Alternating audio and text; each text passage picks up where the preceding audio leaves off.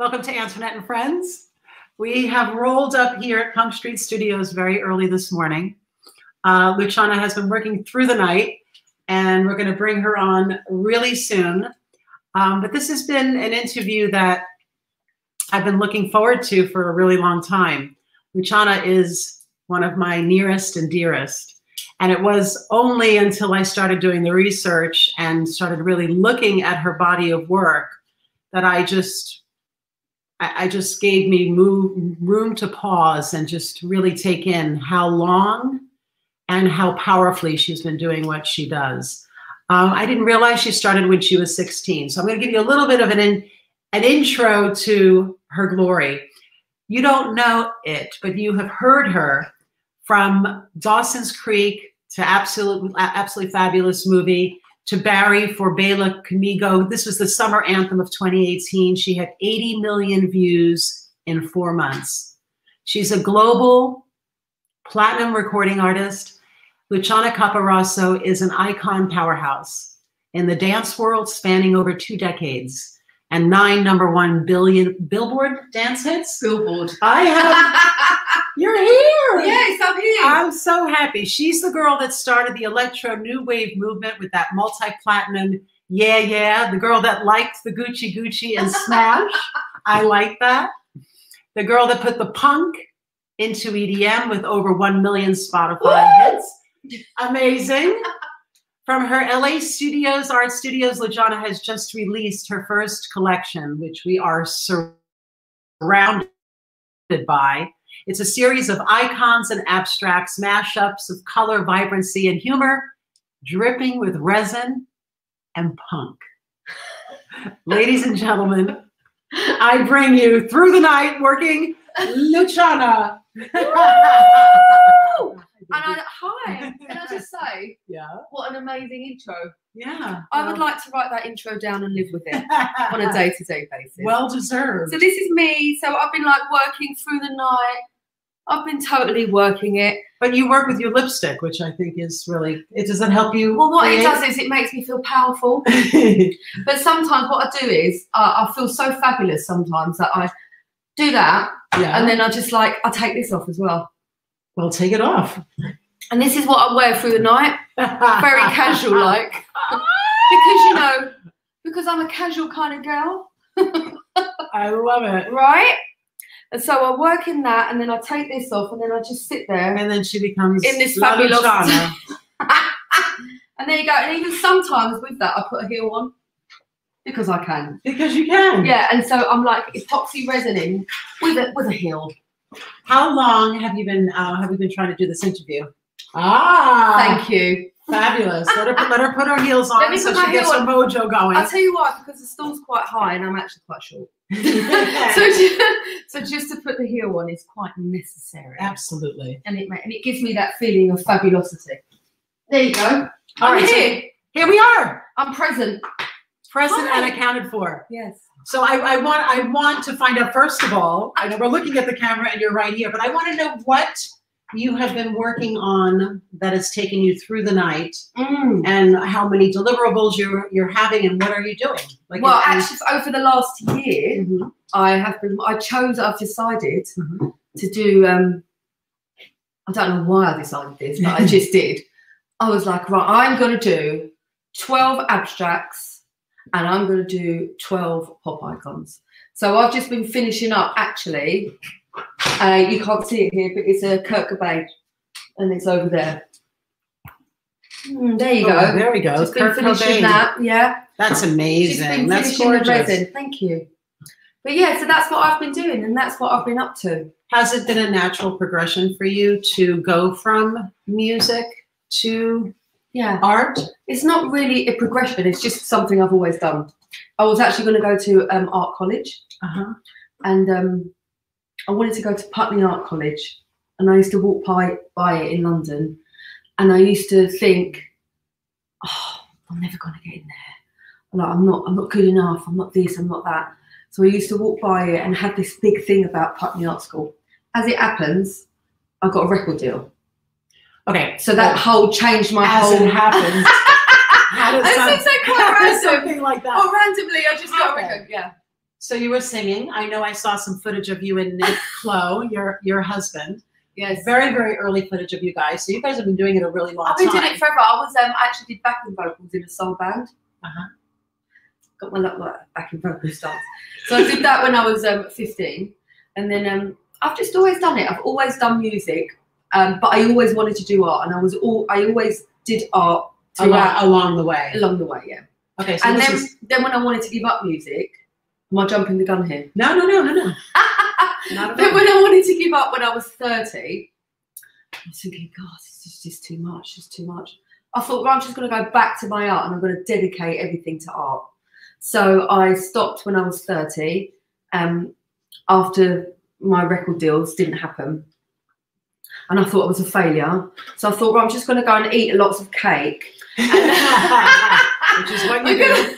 I'm going to go and eat lots of cake and like dye my hair red and just like be an artist. Yeah. And so I had an exhibition in Soho, which sold out.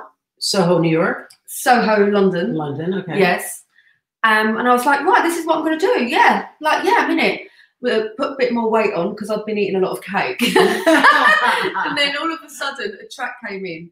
And it was, and this is why I talk about like having this dream and then you holding on too tightly to the dream. And then when you let it go and you let it breathe, it comes back to you. Because 11 weeks afterwards, this track came in called Yeah, Yeah. Okay, and when you say it comes in, explain to us, how does that come to you? Yeah, it was through your agent, somebody contact you? Okay. Yeah, yes. So the agent I was with, it was a big instrumental in Ibiza, and it had done really well that whole year, and they needed a vocal on it. And then it was a track with Body Rocks and Dee Ramirez, and it came in, and it was literally the beginning of this particular electro sound. I'd never heard it before. No one had heard this sound. And I spoke to my writing partner, Nick. And because I was so into art at the time, I said... And what age is this? 30. 30, okay. Right, because so I'd had record deals from 18 to 30, right? So were you well known in England? No. But you had record deals, they were released. That didn't happen. Nothing happened. I'd had like, yeah, I've got a record deal. Oh my God, it's brilliant. This is like at 18, 19. Yeah. And then it didn't happen. I was like crying for like 2 years. And then I got another record deal when I was 24. Massive deal with Sony in America. Yeah, it's going to happen. Ah! Didn't happen. It's like cried again for 2 years. And then it's a tumultuous 20s. Yeah, yes, of course. I kept going. And I got 2 more record deals with Island Record. I mean, it's great. As I'm saying this, it's big. It's massive. It's massive, and when you're young, you don't really realize what's happening to you. And part of the process is failure, or perceived failure. Well, this is it. So I reckon my theory is, if I'd had success when I was 21, I might have been a bit of a twat.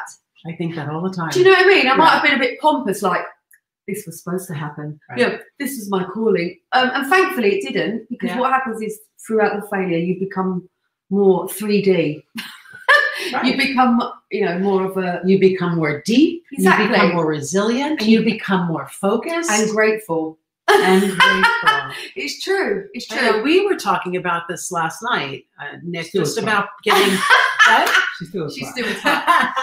Thank you. Thank you. No, but when you get to a certain age, it's like you know who you are. Yeah. And you know who you are and what you want to give. Yeah. And the offering is much more great. And also I had the wrong perspective in my 20s, because I thought I was a failure because I hadn't paid my mum and dad's mortgage. These are all the things that I wanted to do. Like, I've succeeded if I have a successful record deal, if this happens, if these external opportunities happen, which I thought were defining me, which I thought were the meaning of success. And they're all the things that you set up for yourself, the list that you put together, the expectations, right? It's like, what am I doing? Like, why am I doing But that's what you do in your 20s, because you think that's what success, that's what I did anyway. That's what I thought success meant. Like, you had a successful deal. But I just kept thinking, well, none of these deals worked out. But I was successful because they gave me the money to sustain myself. Right. And only do music. So that's all I had to do. Right. So that is successful. And that says to me that you are a true artist, that no matter what, no, but I mean, seriously, no matter what, watching your body of work, I'm like, you never stopped. No, I didn't. And this you is kept even growing and evolving, and but that's that, who you are. I think that now. I think, oh my God, this is what I've always done. Like, I've never had to go and do anything else. So I'm so grateful. I'm amazing. So grateful. So, but psychologically, I was like, oh, like, so yeah, because you're hard on yourself. Because I'm hard on myself, and I determined success as an outcome, which is just crap. Right. So then when I got to 30, I'm like, I remember specifically sitting in the bath, and like, I was just so unhappy. Like, oh, I was just so like tired. Right? I was tired. It's on all these expectations that you place on yourself, and all these, things that you think are going to happen in the future. It's just so irrelevant. So I sat in the bath, and I remember thinking, what would happen if I just let go of everything? How would I feel? What would I do? And I remember sinking in the bath, thinking, oh, I let go. And I wrote it in steam on the tile. I just let go. And that was a defining moment for me. Yeah. And that was what I was telling you about the dream. Mm-hmm. This is why maybe these record company deals didn't happen, because I'm like holding on so tight to it. Do you know what I mean? Totally. So it happened to me that I always wanted to be an actor, and it finally got to a place, and I was just like, do I really want this? So I let it go, and literally the biggest part with the biggest cast. So how old were you when you let it go mentally? 20. I thought that's about the right age, isn't it? That's obviously happens. And it's very free to do that. So because you're not, it's like your whole image when you're in your 20s is based on what you think about yourself and what you're supposed to be. And when you let that go, then your true calling. You're right. What you just said there, what you're supposed to be. Yeah. Who determines that? It's just like, what are we doing? I know. This is why you are where you are now. Well, so fabulous, so beautiful, so prophetic what you're doing. Yeah, I feel good. So just to finish that story of like the feeling of like that I hadn't succeeded and expectations not being met. I sat in the bath, and then 11 weeks later, this track came in, and I said to Nick, "Don't get it," because I was all like belligerent. "I don't get it. Don't understand it. I'm not doing it." And Nick said, "Shut up. Just go and write it and shut up." That's what happened, and I was like, "Ugh," in the studio. So I wrote these lyrics about the industry. You think you got it all worked out, but you don't know nothing. And I wrote it about EMI, about all these people that I felt like had wronged me in the industry. And so I had to pretend it was about a relationship, because no one wants to hear you moaning about the industry. Right. So But you got it out. I got it out, and then 11 weeks later after that, it was #2, and it literally changed my world. So in that moment, I was like, oh my God, dreams do come true. Mm-hmm. And then I said to myself, I would never change the goalposts. I would never go, but now I want more, and now I want more, because I was so happy to have had that feeling. Right. That I said to myself, everything else from that is the icing on the cake. That's beautiful. Yeah. And so that's why I'm living in a state of gratefulness. And it shows. Thank you. Yeah. I feel like the only thing that you can do with pain and suffering and hardship is turn it into art. Oh, I love that. I mean, I'm going to steal that. Next thing you know, it's the next lyric. Yeah. Turn it into art. So I want to know a little bit about what happened. So just to give you guys an overview, right before, I would say it was January, February, Luciana and Nick were putting together an installation of her art, and it was her coming out, and so they were planning this huge event, and she was going to have an installation, and it was going to be this big, huge PR push. I'm laughing, but I'm crying. No, we were really upset. Yeah. And then COVID hit. Yeah. And obviously everything stopped. And then you got COVID. And I watched Nick and Lucci go through you were really the only two people I know that had it. And I was really adamant as well. I'm not getting COVID. I'm really super fit. I've got look, Nicholas. I've got the constitution of an ox. I've got the constitution of an ox. I'm going to be fine. And literally, as I'd said that, I got it.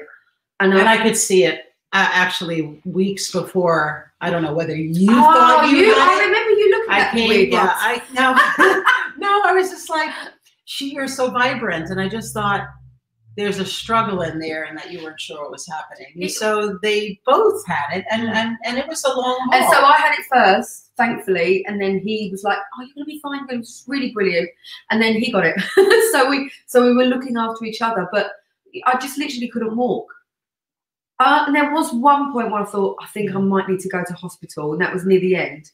But we had it like heavy for 3 weeks. Yeah, you couldn't lift your arm. It was, you couldn't really walk properly. It was, I could go from the bedroom to the sofa. It's scary when that happens. It's awful when you're so vibrant, right? And you don't feel like you have control over what's happening, and then you don't know whether it's something you should go to the hospital about, and then you don't go. What happens if you don't go? And thankfully, you guys had each other, but you guys got through it, but you used the time during COVID to create this incredible art.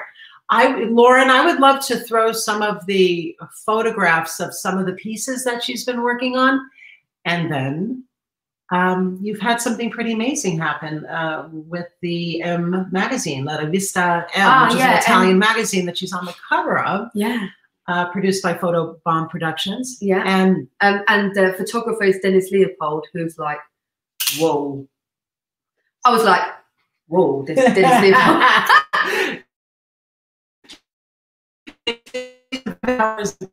Yeah, and then ended up in the pool. Yeah, right after that. In this fabulous green sparkly dress, falling off the diving board backwards. Dennis Leopold. Can we show that? I would love to show that, Ryan. And this is an 8-page spread in M Millennium, which hasn't come out yet. No. Okay, so we're looking at pictures of Luciana's art, and these pieces are quite large. How large are these pieces? This one. So you can see the Bowie behind. You can see this here. That's 48 by 48 inches. So he's right. Okay, yeah. So these are the little videos. Yeah. So that's 48 by 48 on wood and epoxy resin, dripping in epoxy resin. Which I love that you didn't even know how to use resin, and then all of a sudden you're a master at using resin. And you know what I call it now, because I'm from London. In England, we go, oh, epoxy this. So I'm like, I call it epoxy resin now because it's so bloody messy. It's it's like goop. It's like goop. I've got one piece of art here, which is actually, which I call it my work in progress, because this red, it's called My Spine is Tingling. All my art. Wait, hold on. Do you see that? Do you see that, or am I going the wrong way? Are you going the wrong way? Oh wait, no, there it is. Yeah, that's it. So this one's called My Spine is Tingling, and all my art pieces are named after my tracks. But this one keeps seeping. So I'm like, she's still working. So at the bottom of this, there's still some like hot sticky resin. I love it. It's a work in progress. I'm just I'm impressed, but I'm also intrigued with your process and how does it come to you? Does it come to you in a lyric? Does it come to you in a feeling? Often. Do you go, oh, I see something in the news and I'm like, I have to put all of those things together. Yeah. So I have like this ad hoc approach to it. I saw David Bowie in a documentary piece together words and he put them, he rearranged them in with sellotape, and he started to form these ad hoc sentences, which before wouldn't have made sense, but now they make a new sense because they're just all messed up and just distorted. And so that's how I write my lyric. And then I'll hear somebody talking on a bus and they'll say, oh, stranger things have happened. And they're just like sayings that I'll write down continuously. That stick in your head. I always write everything down. I have to do that. Like your subconscious mind is talking to you. Let's use that. Exactly. And then I'll put that in. Sometimes I'll see a lyric and then I'll think, how can sometimes I'll see the visual aspect of the lyric. So that's how I work. So it's just like a whole 360. As I sit here and I listen to you, I know you so well, and yet I don't know you. But your whole life is an artistic expression, and are we not live here? Oh, I'm live here. Hi guys, I forgot to turn you on. I'm doing an interview and I forgot to go live. We thought we were live on Instagram. You was live, wasn't I don't think I was live. I'm live now. You just missed that whole explanation of everything that is Luciana, but that's okay.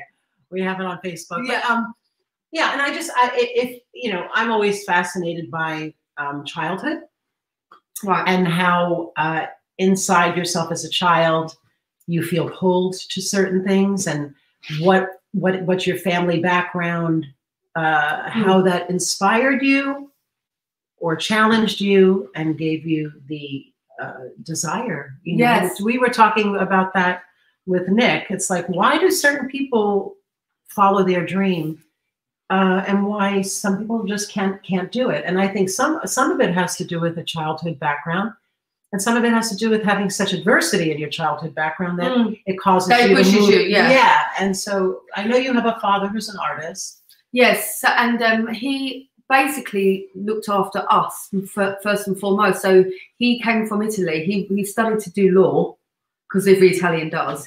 And then he said, I wish my mum and dad had given me a toolbox when I was little, so that he could have created. But he's an artist, and so he was like in Italian Vogue. He did all this carpentry and just like really amazing work, woodscapes, but work. So he did carpentry. Ciao, Italia. It's interesting how we have a lot of people around. Dove sei? Sono di Bari. Oh, di Bari. Di provincia di Bari, Altamura, Grumo, Apulia. So not too far. First time I met her, I'm like, oh my God, she actually speaks Italian. This is crazy. We thought about doing the interview. Yeah, ma guarda, tu parli più bene di me. Non è vero. No, io penso che tu pensi che è così, ma non è così. I'm just a good bullshit artist, honestly. Ma guarda, io non posso parlare più italiano, veramente solamente perché è più facile per me parlare inglese. Sì. Okay. And that's it. I sounded brilliant, but that's it's a beautiful accent you have. Grazie. So anyway, so he studied law. So he studied law. He wished his mum and dad brought him a toolbox or something to create with when he was younger, because he didn't have the means. But he's always had that creativity. So he got thwarted in that aspect, but then he managed to put it through his carpentry. So when he stopped doing carpentry, he went back to what he always wanted to do, which was be an artist. And he does these 3D woodscapes. I mean, it's amazing. I mean, I love that. So he found a way to express himself. Yeah. Which isn't easy to do in Italy, I don't think. No, not in. He's here now. He's here. Yeah, but I'm saying as a child. But as a child, as a child, you can't. I mean, it's all very. When you say he's here, he's in England. He's in England. He moved. He fell in love with my mum from London, and then he stayed here. And he basically stayed here. And then he used to go on the tube in a 3-piece suit, and then take the 3-piece suit off, and then go and do his work, carpentry, and then put the 3-piece suit back on. Isn't that fabulous? Yeah. And he's lovely because he's very well educated. So he's the one who taught me about art and gave me a canvas and gave me knowledge and opened my mind to everything in the world. That's beautiful. And your mother was also someone who encouraged you. Yeah, my mum was very much follow your dream, do what you need to do, but just be careful. Yeah, that's what she was like. Yeah, exactly. So that's it. Which is really lovely. And I'm lucky. That's lucky, isn't it? I feel lucky too. Because a lot of families push you in a certain direction, and they feel like this is what is best for you, but only you know what's best for you. Exactly. And it's your journey, not theirs. Exactly. So thankfully. Because look, my dad's family just said what's best for you is law. Do you know what I mean? And it wasn't. So I'm grateful that we got the opportunity to just be us, all three of us. It's me and my sisters. Yeah, yeah. So recently you became American citizens. I was like, wow. Yes, I did. It was very, very strange and it's all very formal, and I had to pledge the allegiance. No, I thought that was pretty awesome. I didn't know that was happening. Yeah. But also, I have a certain amount of respect watching you guys, to go to a foreign country. Yes. And I know a lot of people do it, but to watch you guys come here and be able to be successful and live beautifully, and we had to prove ourselves, because we came over here. We were writing for Erica Jane, actually, who's just so lovely. This is what I want to know. Like, how did you come here? Yeah. So we had that track, Yeah, which was my pivotal moment, aged 30, and the booking agent said to me, if you get 18 months out of this, you'll be really lucky. And here I am, like, 16 years later. And the reason why is because we write everything. But so we continue to write, continue to have success. Then our friend Jeff the Dad heard of us, and then we did a track called I Like. So he had heard of you, contacted you, yes, and said, I want you to come over and work. Had we had I Like That already then? No. Right, okay, so come over and write for Erica Jane. Oh, hi, that's me in the straw dress. I love that. Isn't that fabulous? What was the track that you wrote for Erica Jane? The track was called One Hot Pleasure, and it was a #1 on the Billboard dance charts. She's just so lovely. Anyway, she seems lovely. Oh, she's really, really lovely. So when we were here, we had the 3-month visa, and I'm like, I can't go back. Get to it. I can't go back. I said to Nick, please, I can't go back to England.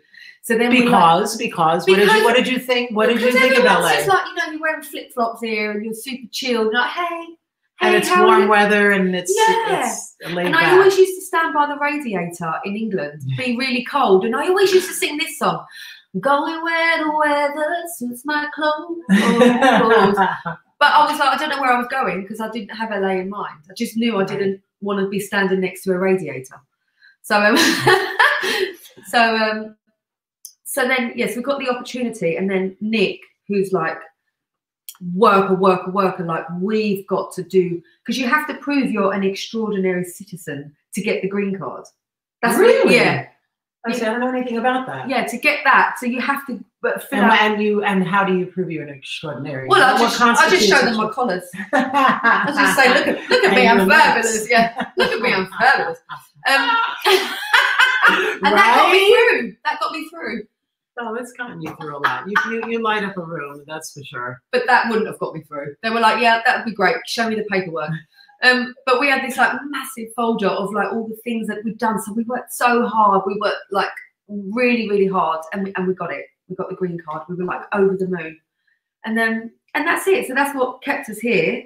And I'm just so grateful to be here, because I feel like LA, you can thrive. LA, you can. Who's that? That's my little dog. Is that Ronnie? You're out here. Hey, Ronnie. I have to say, watching Luciana and Nick work together, husband and wife team. Nick is an incredibly talented producer, songwriter, performer. You were with the Pet Shop Boys on tour for quite a few years, right? I mean, and to watch a couple work and spend so much time together, I find very inspiring. Yeah. And they really, I'm always looking like, how is this not working? Like, what am I not seeing? And I just don't see it. It's really lovely to watch. No, it's lovely. It is. And he's just brilliant, because when we write together, he's all about the spaces in between, and I'm all about the syncopation and the pop. He's all about where's the space. So it works. I'm on the 1, he's on the 2. It's true. It's true. I love that. I love it as well. I'm good in this. You're very What did you say? He said, I'm good in your shit. Yeah. Thank you. And that he pushes you to be better, or he pushes you when you're not feeling it. Well, a lot of the time of lately, because I've been really focused on my art, he's like, he'll call me from the studio and go, get in here, you've got a vocal to do. And I'm like, oh, I'm just finishing doing epoxy resin. But yeah, no, it's cool. It works really well. And then again, it goes back to just feeling grateful that you're in this space, and that you can wake up and that you can create.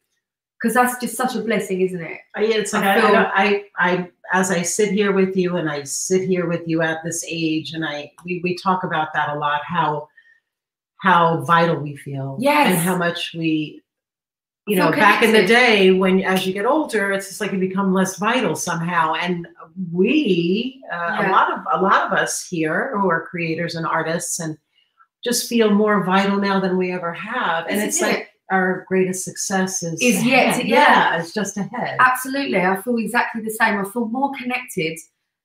And I think that's just about getting older, isn't it? And when you, I love it. I just love getting older. My mother, who's an Italian woman, very beautiful. She thank you, Lauren. My mother would always say, every age, every age bring their own beauty. Oh, I love and I remember as a child, I would see my mother, and through the years, she was so beautiful. But she wasn't trying to be young. She just was living her best life as best as she could. I love that. And you could see it all over her. My mother's 98. She can touch her toes. She doesn't like to be around old people. They said that when you get older, you start to lose your eyesight simply because you get that nice sort of like glamour glow. So you have the glamour glow. So, you know, just because you're kind of a bit blind. Yeah. Yeah. And my nan used to say to my granddad, oh, Bob, I'm getting old. And he'd go, don't look in the mirror then. And I'm like, how great is that? That makes sense. Don't look in the mirror. Just so that you can still be happy. You don't have to, you know. Yeah. Isn't that great? And in our industry, that can be challenging. Yeah. I have to say. But I don't want to be singing I'm Still Hot when I'm 80 with my drag tights on. But you could. But I could. I totally could. And maybe you should. Yeah. That's a thought. I'm actually gonna. Yeah. I'm gonna do is write a lyric. I'm gonna ruminate over that. Yeah. Pontification. Because really, what is hot? Hot is being present. Is being present and being awake. Being sitting in your skin. Yes. And being comfortable in your skin. Absolutely. Which I think. I see. There's some questions up on that screen that are coming in. My beautiful followers. Thank you so much for showing up for us today. I wish I could see, as always. Do we have Shall I just go and change quickly? Yeah, I would love that. Shall I? Yeah, go ahead and change. 2 seconds. I'd love to. Well, we only have 10 minutes. Okay. So do you guys have any questions for Luciana? I'm gonna move closer to the camera so that I can actually read. I love the cat. Okay, so somebody, Alex Marso would love you. Ciao, Alex. Yeah, would love you to talk about your new art and what's coming. And he's asking where to find it. So come on in. There she is. Well, look, I'm just going to put this casual thing on. But look at this. This is like a punk tabard. Okay, so you made this. No, the guy who makes my clothes is the guy who does, look at that. That's fabulous. When I'm feeling a stress, I can just wrap myself. Yeah, so the guy who makes these clothes is Jeffrey Bryan, and he does all of Duran Duran and the Pet Shop Boys. So that straw dress you saw earlier, I went backstage because obviously Nick's doing backing vocals for Neil Tennant, and Neil Tennant had the straw dress. Sorry, Alex, this isn't in answer to your question. I'm just talking about we have veered off topic. I'm digressing. But as you're talking, do you know what I'm thinking? How fabulous you are. I'm that also. That's always in the background. I was thinking, Nick, Luciana, would you guys sing a little a cappella? No. Oh my God! You can be off camera. No. I would love you to sing because you sang at my birthday. You sang La Vie en Rose. And I just think I can't remember it now. Yeah. Oh my God, I can't. I'll just do like 2 lines. Okay, well, 4 lines. And Nick, if you're feeling this. Heureux que se perd sous sa bouche. Voilà le portrait sans retouche à l'homme auquel j'appartiens. There you go. Oh wait. Oh, one more. Quand il me prend dans un bras, il me parle tout bas. Je vois la vie en rose. Il me dit des mots d'amour, des mots de tous les jours, et ça me fait quelque chose. Il est d'entrée dans mon cœur, une part de bonheur. Got the accent wrong a bit. Donc je connais la cause. C'est lui pour moi, moi pour lui, dans la vie. Il me l'a dit, l'a juré, pour la vie. Et dès que je l'aperçois,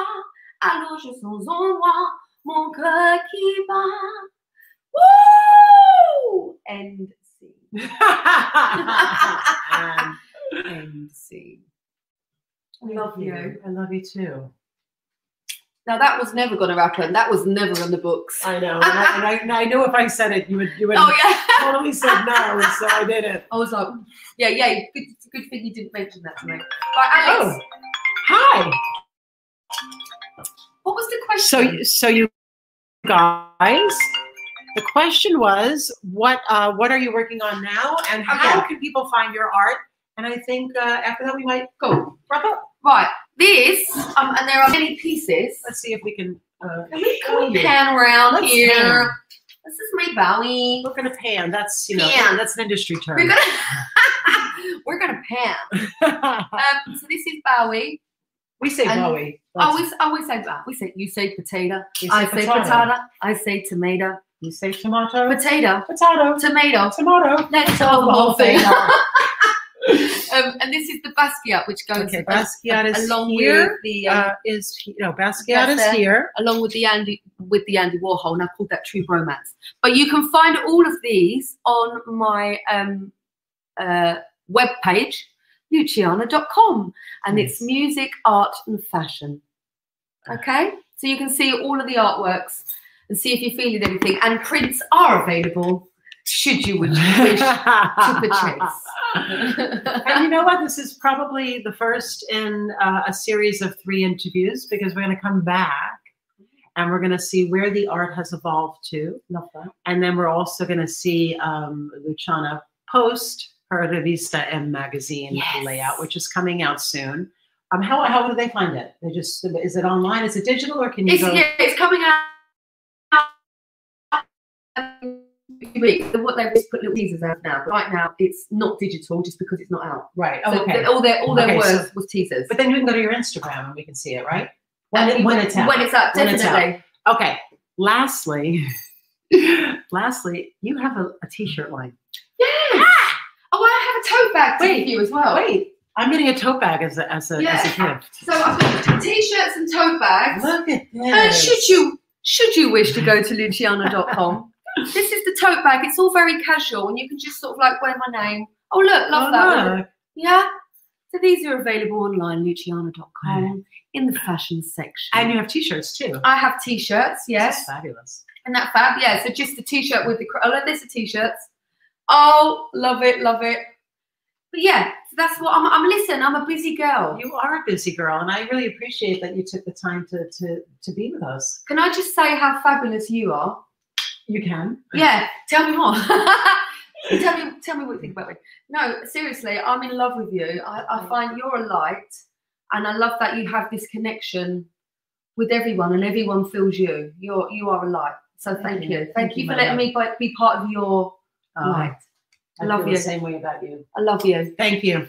Thank you. Thank you all. Yes. All the beautiful fans and beautiful followers and beautiful interactions. And I love it. And I appreciate it so much. Yes. You have no idea. So you lift me up, and I hope that we have lifted you up in some way today. Absolutely. Absolutely.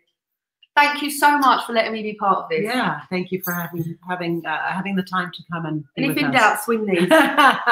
Don't be scared. Don't be scared. Bye, guys. Bye. Bye. Mwah. Welcome to Antoinette and Friends, you guys.